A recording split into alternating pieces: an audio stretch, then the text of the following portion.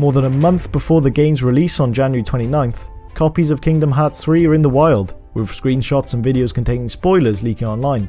Game director Tetsuya Nomura has released a statement acknowledging and apologising for the leaks.